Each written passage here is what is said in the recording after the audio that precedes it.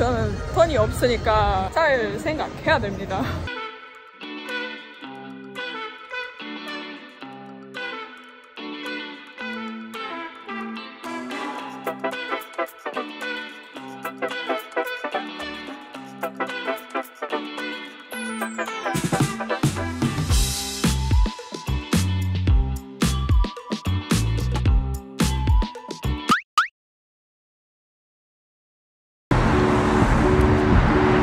Morning guys, it is definitely not morning, it's like 3 p.m. I decided to go to Hongdae today. Why am I going there? I could just live my peaceful life here, but no, I'm going to Hongdae where there are like thousands of people because today the weather is amazing. I want to buy a hat, a beanie. I'm going to Hongdae just because I want a beanie. In Hongdae, the shops, 내 스타일이에요, 정말. Hongdae is a really famous place here in Korea, so I would take you guys with me and show you around. First thing, we're gonna go and eat there.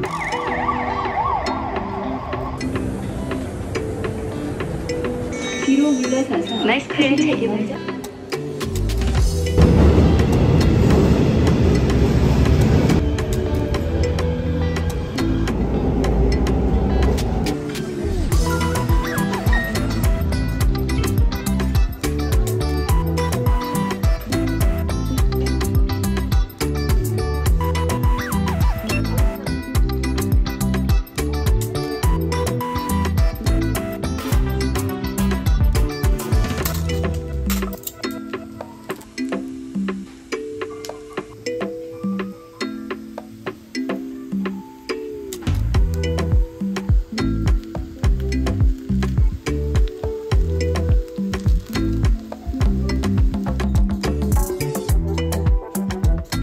Too hungry to wait and go to the place that I actually wanted to go. I just came to the nearest place that I saw.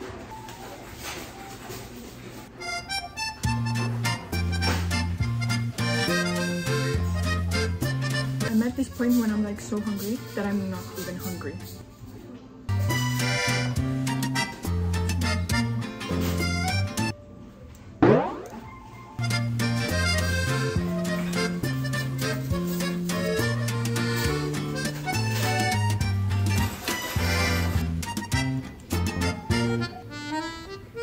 제가 비빔밥만 먹는 것 같지 않아요, 여러분?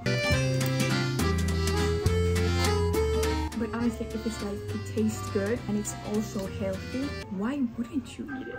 에스토니아에서도 건강하고 맛있는 음식이 왜 없어요? 건강하면 근데 맛 없어요. 아니면 맛있는데 건강이 너무 나빠요.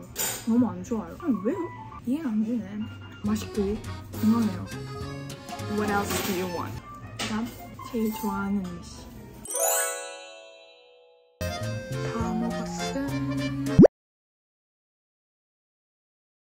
안녕히 계세요. 저는 모자 사러 왔는데요. 모자 살 수 있을까요?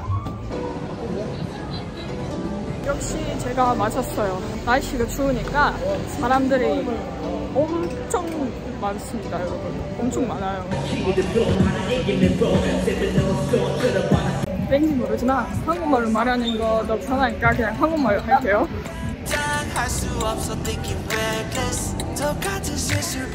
제가 원래 사는 곳에서 외국 사람들이 별로 없으니까 맨날 홍대나 강남이나 뭐 그런 거 올 때 아 외국 사람들이 또 여기 있다고 신기해요. 근데 또는 제가 또 외국 사람이라서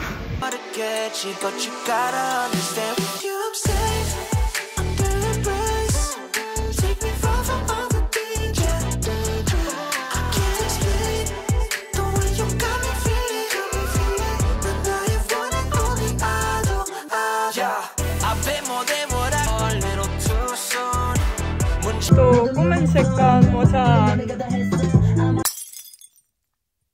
안 살 거지, 엘리사?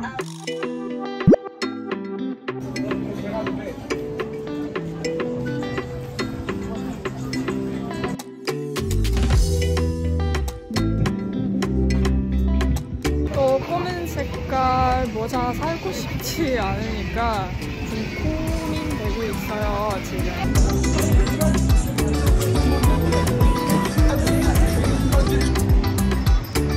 다이제스트 할 거니까 일단 카페 가서 일 좀 하고 편집을 좀 하고 생각 좀 해보겠습니다. 어려운 선택입니다. 저는 돈이 없으니까 잘 생각해야 됩니다.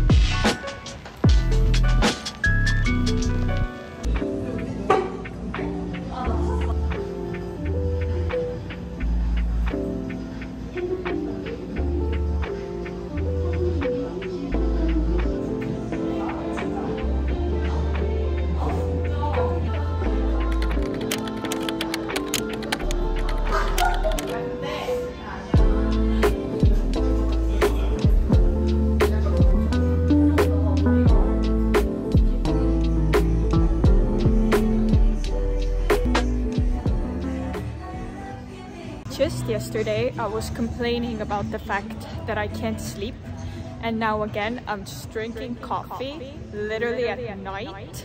Okay, I never learned.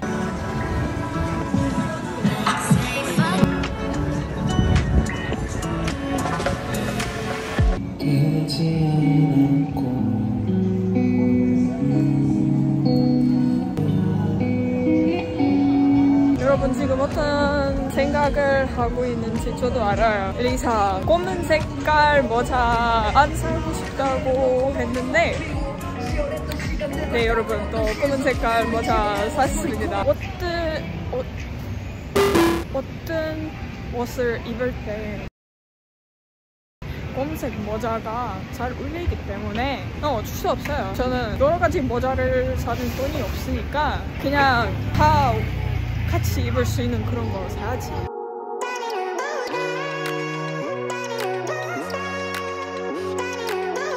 별로 배고프지 않지만 한국은 그래요. 약간 너무 시끄럽다. 먹을 places you can eat. 포기했어요. There are so many places where you can eat. 근데요 혼자 못 먹어요 여러분. 혼자 못 먹어요. 그래서 친구 없으면 못 먹어요. Starve 해야 됩니다. 그래서 그거 제가 지금 하고 있습니다. 전 그냥 집에 다시 돌아가고 사과 먹었습니다.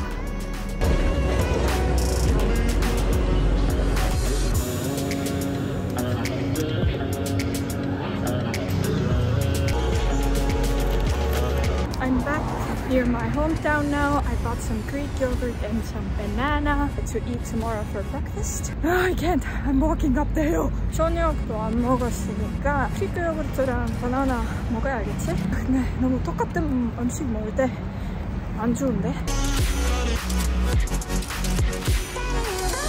I spoke like a mix of Korean and English today, so I'm sorry.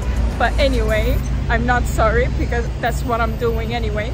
You literally can't see anything and probably hear either. I'm gonna end the vlog here. I hope you enjoyed. If you have anything you wanna see from me, then definitely let me know.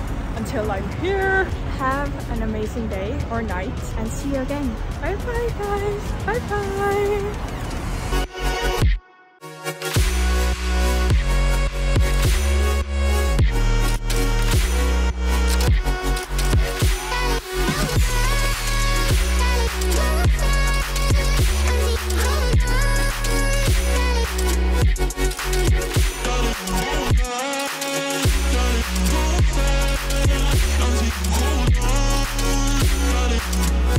Hold on.